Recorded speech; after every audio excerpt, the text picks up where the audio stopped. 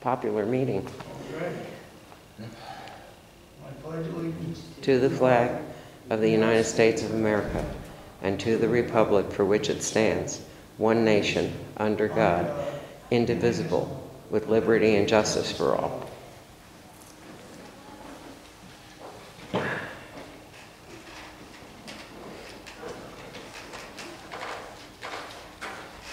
we get an attendance, please?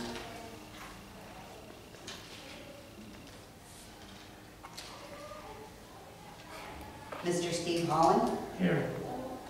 Mr. Larry Stern, Mr. Jonathan Cleaver, Mr. Kyle Scott, Present. Mr. Thomas McCarroll, Mrs. Suzanne Howen, and Mr. Edward Ware. Okay. Any comments on the agenda? None. Old business, update on athletic budget. You got a copy of the athletic budget where it stands now. You can see where the balance is. And everything that's on there.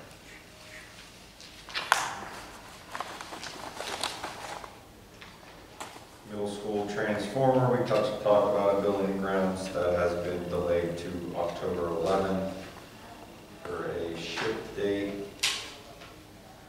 Again, we are working with the borough to get, hopefully when it arrives, it gets installed as soon as possible. There's a crane rental and some other pieces tied to it, so, but that will be updated ship date on that.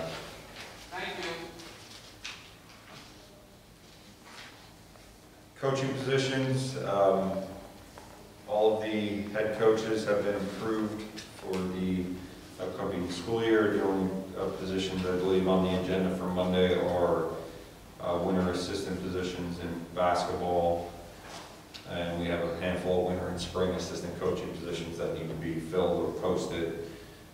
So we'll start finishing out the staffs in those seasons in sports shortly.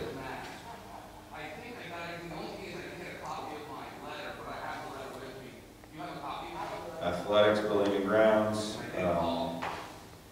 We do have some plans for some work to be done on some fields once time allows, and we have a lot of stuff going on with, fall sporting events and fields prep and painting and cutting the grass and so on and so forth. So that's our main focus in the athletics and building and grounds area. So really nothing else at this time for those areas. School League update, we had a meeting on September 8th via Zoom with the league and the AD Association. Just talked about the league, where it stands, really nothing that needed updated on the league aspect. Everything's kind of moving forward to the fall season at this point, so there's really no changes, nothing with the School League aspect. We are set to host the School League soccer playoffs this year. Which the dates of that are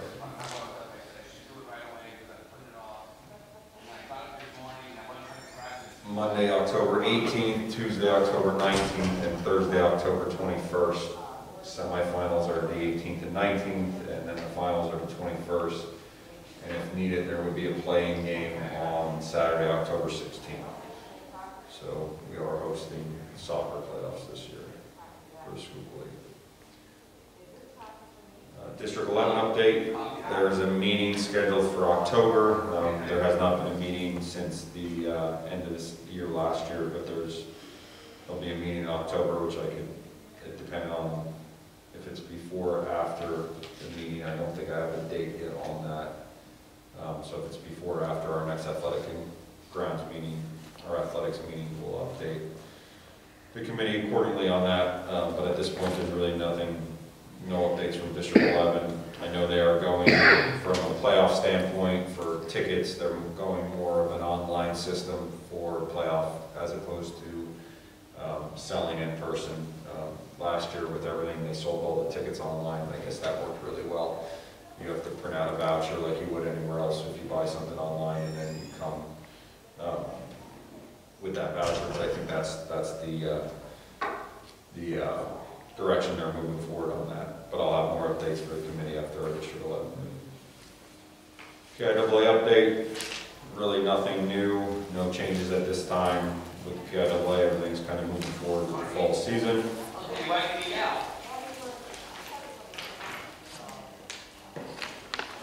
New business. Again, really the fall season is just often running. The only limitation we have for sports is volleyball due to the mask mandate. Because it's indoor, the athletes themselves do not have to wear them when they're participating, but if they're sitting on the bench, not competing, spectators, they do have to wear the mask when they're inside. So, and we've been playing under that for the last week, so it has not been an issue on our end. We are dealing with increased amount of COVID situations with schools. Yesterday was a prime example. Our volleyball team was headed to an event, and I got a call from the AD while they were in transit saying that he had to shut down the program. So they had to turn around. So it seems to be, fortunately at this point, we have not had any situations that have caused our programs to be limited, but we are seeing it in neighboring school districts and other school districts. So.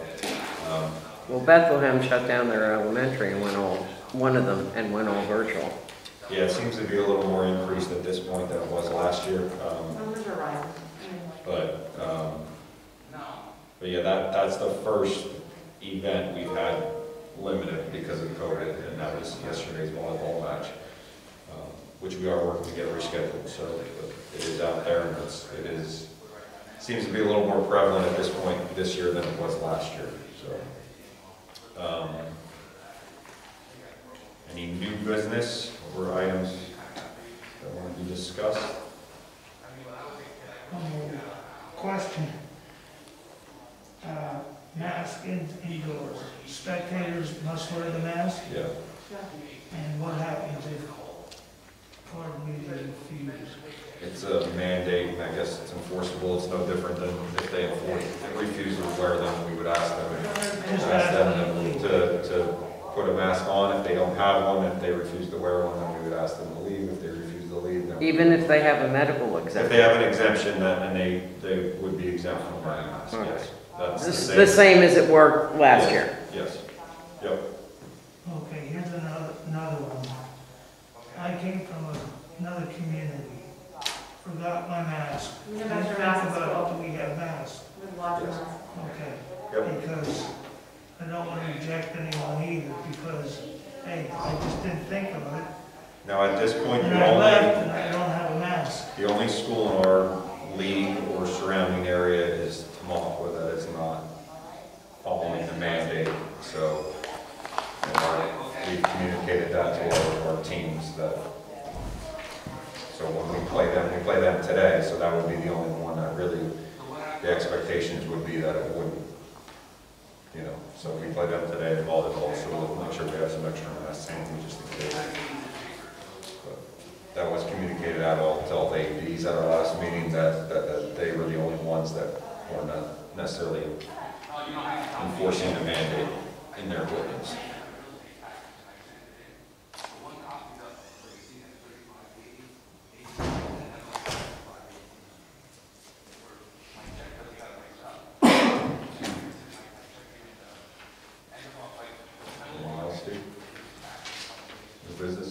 I can, new business, whatever.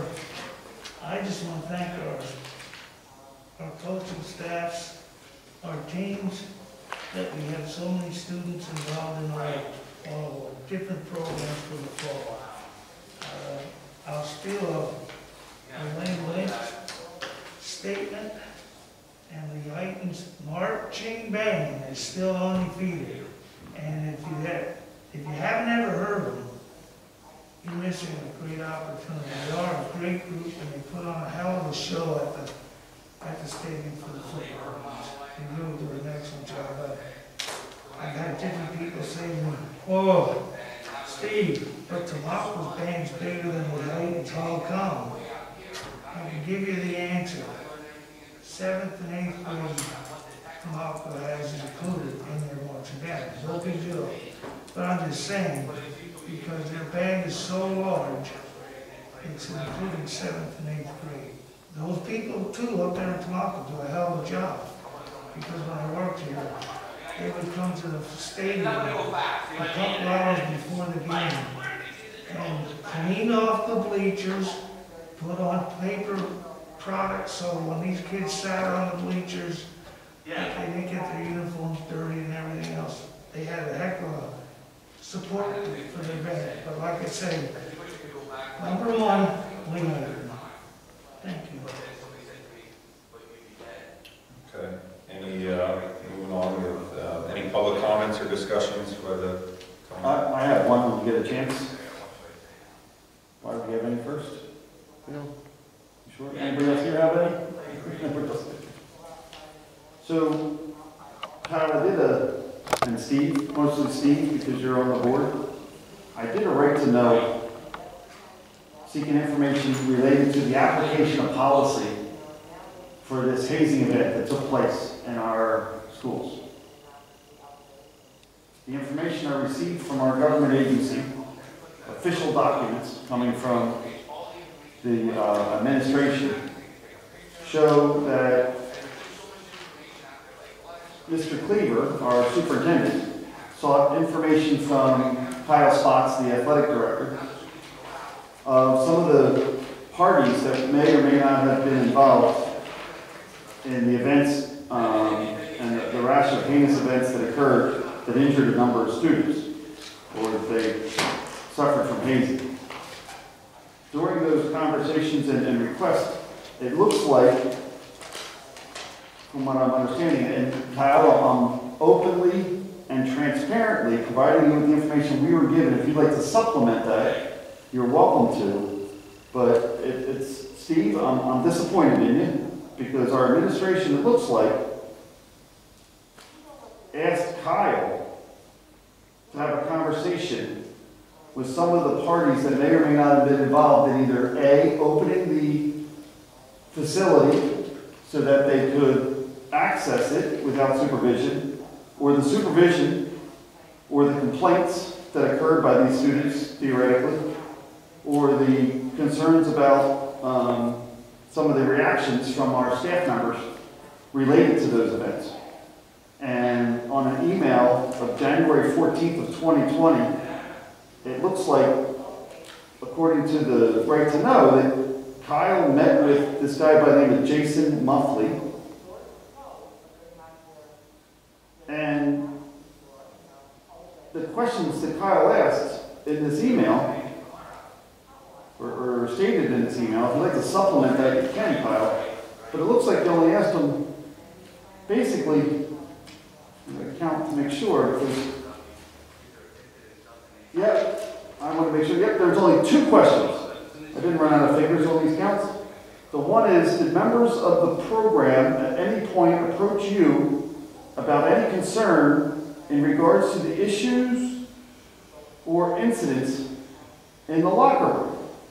At which point, Jason Muffley answered, none at any point. And then your notes say, did you witness at any point students who were visibly upset and or crying? And Jason Muffley responded with, nothing outside of football activities, conditioning, or if an athlete sustained an injury at practice or during a game. Do you have anything other, or any other questions, any other people you spoke to, Kyle, anything about this hazing incident for the application of our hazing policy, where so many kids were brought up in front of the district attorney and the courts related to this process, or are you telling us that that was it? You asked one person 2 questions. I'm not going to comment on that. At all, Kyle? So who's Jason Muffley? Will you comment on that? Jason Muffley was the middle school football coach. And is he employed at this district? He is not currently employed. Was he employed at the time? He was the middle school football coach. Is he employed as an employee or just as coach? He was just a middle school football coach. Did you talk to anybody else in reference to this hazing incident, or just Jason? I'm not going to comment any further. Well, if you did, it would contradict what the administration provided, and I think it makes this whole administration and this board look like they're not doing their job. Steve, did you investigate at all, Steve, any of the issues associated with hazing in our policy to make sure that the students that were convicted of hazing or that were charged with hazing were punished properly through our school policy, Steve? Did you do anything to that regard? Steve Holland, I'm asking you. Dave Bradley, Yes, sir. I'm not talking to you. Are you talking to the public at all? Do you want to answer anything associated with what happened to our policies on hazing and these poor kids in this middle school and how the administration apparently asked one guy 2 questions? Apparently, I don't like your attitude about naming people. It could have been just a coach said, but you think everybody that has to be thrown a name out. I don't like it. Any questions? I'm done. Thank you. Steve, I didn't name this person. Kyle did. I don't know who this person is. I had to ask Kyle who he was. That's where the name comes from. So if you'd like to have a problem with the way that this administration works, you take it up with the administration. I have a problem with the way you, as my director, isn't doing your job to hold this administration accountable. And these kids are being hurt under our watch. And you're not making sure that they're supervised. You're not making sure the administration's doing their job, and you're letting the administration ask 2 questions about a hazing incident that involved multiple children on multiple dates on multiple instances, heinous crimes, broomsticks. And 2 questions, Steve? I don't think that's being held accountable. I don't think you're doing your job. I'm glad Wayne resigned. I'm very glad. I'm looking forward to your resignation because I don't think you're doing your job, Steve. You're my government official. And if you don't like that I named this name, Jason Muffley, be mad at Kyle. He's the one who put it in his email. That was then provided to me. If it needed to be redacted, which it did not, so be it. But this is a government, Steve. You're part of a government agency. You have government authority. You have a badge in your pocket that says government official. Hold these people accountable, Steve. It's your job. And don't let these kids get injured. And if something happens, heaven forbid something happens, investigate the policies of our school to make sure that our policies are being applied so that we can prevent injuries by doing something as simple as supervising students. Now, these are the highest offense rate ages inside of a school district. That's right out of the school safe to save report. You as an experienced director should know where the risks are and mitigate those risks by not having it. So how did these students not be supervised, Kyle? Who is supposed to be on duty during these times that these poor kids were hazing each other? I'm not commenting further about this. Did anyone ask you this question in the past? Did anyone ask you this question in the past? You can answer no comment. I respect that. That's your call. Did anyone ask you those questions in the past? Is that a no comment? Okay. Who opened up the locker room? Did anyone ask that question in the past? No comment? When these kids say that they talked to somebody of authority, and according to the letter received from the school district during a right to know, it says that they spoke to these people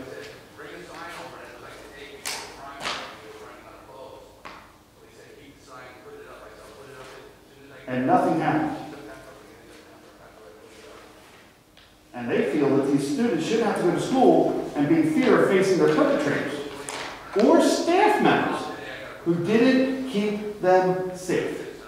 That was the formal written complaint by the adult in the room, because apparently we didn't put him in the room. It also talked about that there were several staff members. Yet you only show that you spoke to one of them. Did you speak to the other ones, Kyle? Steve, did you hold him accountable to speak to both that were identified in this parental letter? Steve Holland, director of the Heighton Area School District, did you, by any chance, at any time, realize that 2 staff members were identified in a public, formal, written complaint? Did that get investigated at your level to comply with our local law, the Heighton Area School District policy? Was it applied, Steve?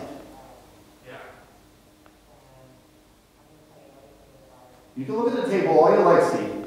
This is not going away. I can look at It's not going away. It's not going away, Steve. You didn't do your job.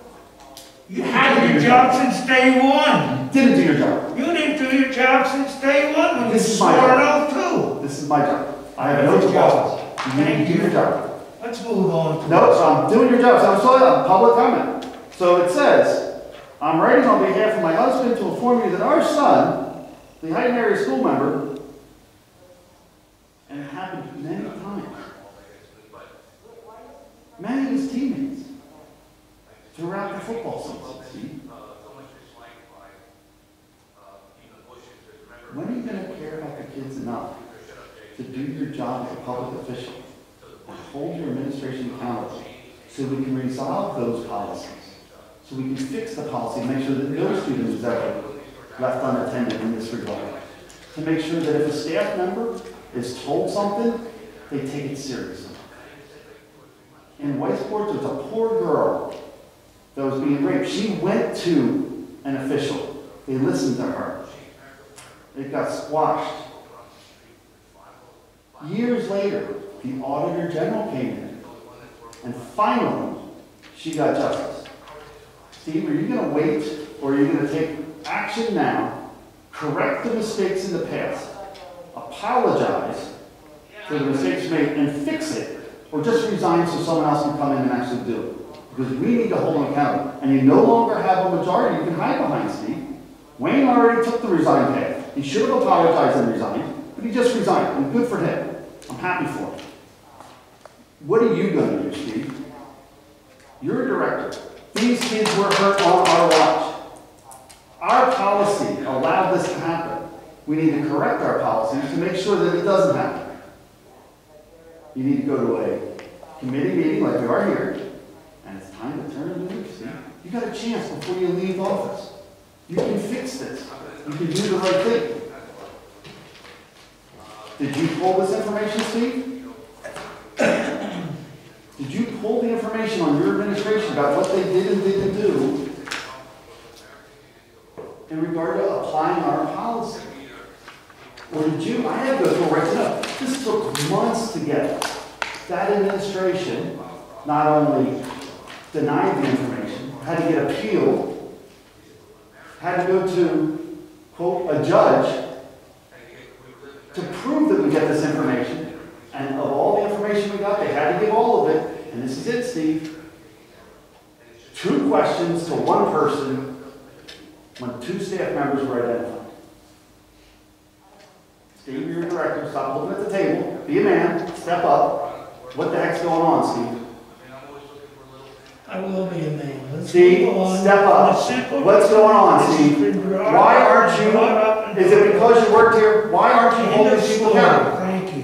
Why aren't you holding these people accountable? Why isn't Kyle going to be held accountable to answer these questions here in the athletic committee meeting so you can do your job and then Kyle can do his job, and if a mistake was made, we can correct it. You don't circle the wagons and hide when kids were injured. You fess up. You say, you know what, a mistake took place. Let's not do that anymore. We had a wet floor. We forgot to put a little wet floor sign out. We won't do it again. If it happens too many times, you take action on it, Steve. That's how government works. So what did you do, Steve? Okay. What did you do? I need to know what you did, and I need to know why you didn't do your job. You can do it, you can offer it, without even having to be asked by a feckless No board matter member. what I would say at this meeting, it doesn't matter to your Really doesn't opinion matter. on what you think of It me as doesn't an matter what admin the or kids any have to- administrator, so I'm just better off not commenting. It doesn't matter what happened. You don't have to I never ask. said that. I never said it doesn't matter what happened. I Okay, never it said did that. matter. I Good. never said that. It doesn't matter what happened. So I it said it doesn't. doesn't matter what I say to you to change your opinion. Actually, it does. If you want to step up and say, look, I agree that my board is feckless, They didn't even ask me to ask all the people. I chose to do my job anyway. I chose to do my job and publicly show that we're fixing this problem because I asked these people that let them in with the lock, and I made sure from now on that they're not going to do that. I talked to the 2 people that were involved, and I'm going to make sure that they hear any rumblings from this age group of children inside of our school district.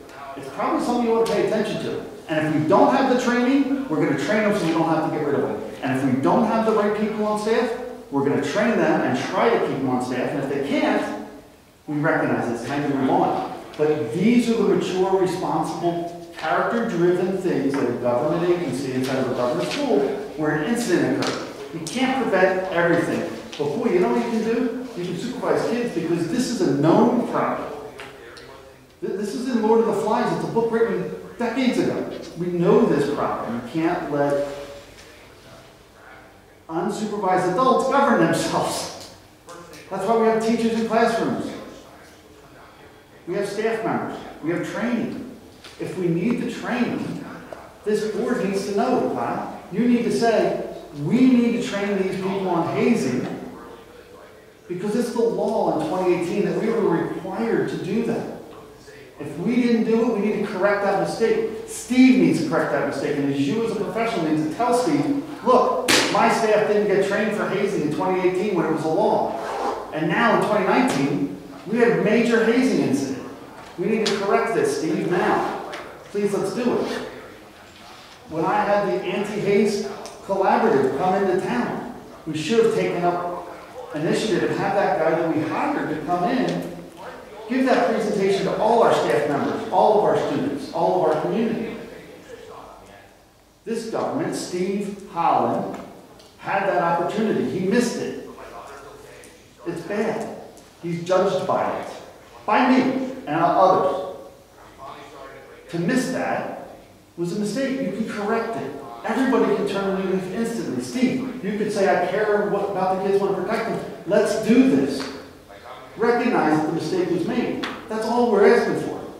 And the parents in the community would say, have pride in your own school to say, I care more about the kids, and I'm going to fix the policy. I'm going to train our staff. I'm going to make sure we comply with the law in 2018 that says we need to be trained on hazing and how to prevent it. Okay, next meeting's Tuesday, October 12th. No, I'm not done. 10 a.m. If you're telling me I'm done, that's fine. But I'm not. We need to do that. I'm asking Steve if we're going to do it. Steve, are we going to do this or not? I'll make the motion. Steve, there's no motion. You're in a committee. Are you going to do the job or not?